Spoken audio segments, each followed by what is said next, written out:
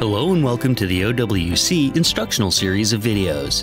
In this installment, we'll show you how to update the firmware in your OWC Solid State Drive using the USB bootable updater.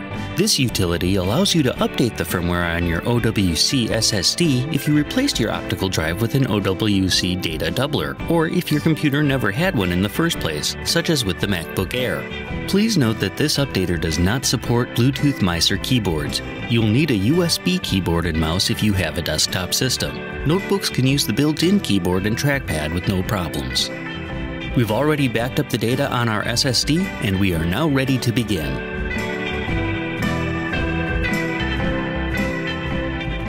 The first thing we'll need to do is get some information about our system. Go to the Apple menu and select About This Mac. In the window that appears, click the More Info button. If you're running 10.6.8 or earlier, System Profiler will open. In 10.7 or later, you'll need to click on the System Report button in the secondary box that pops up to access the same information. Once the system information is available, select the Hardware heading in the left column. On the right, find the model identifier and write it down. Ours is Mac Mini 4,1. Next, look down the left side for SATA device information and select it. On the right, find your OWC SSD and write down the revision number. Ours is 506ABBF0, but yours may be different. You can now close out the system information. Open up a browser window and go to www.macsales.com/SSD firmware. We will want the first firmware updater listed. Double check to make sure it's compatible with your model computer. We're using a Mac Mini 4.1, so we can proceed with the next step and click on the link. Next, make sure the firmware update is compatible with your SSD model. We have an Electra 3G SSD, so it's compatible. Finally, scroll down to the Do I Need to Update section and make sure your firmware revision falls into the category for updating.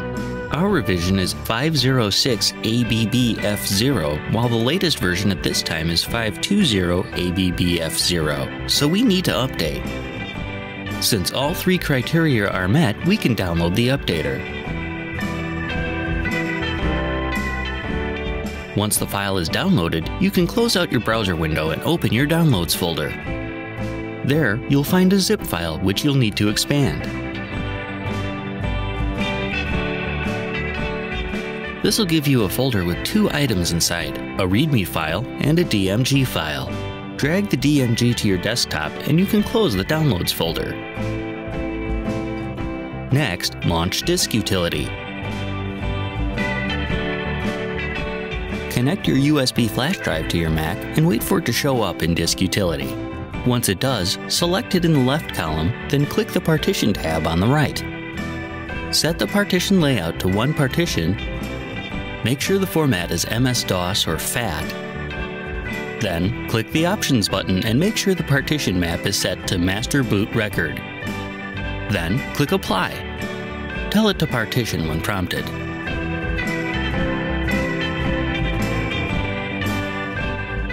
After your flash drive has been formatted, go to the Restore tab on the right. Drag the disk image you downloaded earlier into the source field.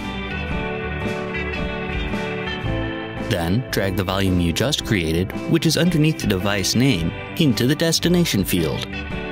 Click the Restore button, and then the Erase button. If asked, enter in an administrator's username and password. Then, wait while the drive formats. This may take a few minutes.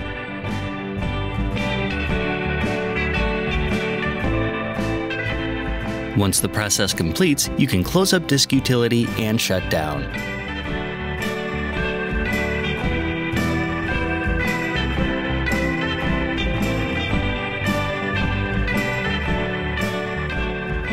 With the USB flash drive plugged in, start up your computer holding down the Option key on your keyboard.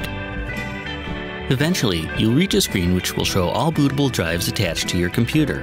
Select the icon named EFI Boot, then click the upwards facing arrow underneath it. You'll be presented with a list of model IDs. Use the arrow keys on your keyboard to select your model number. Ours is Mac Mini 4.1, yours might be something else.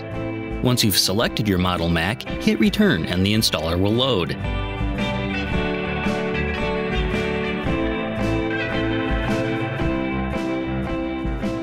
Once the installer has loaded, read through the license agreement, then click Accept to continue.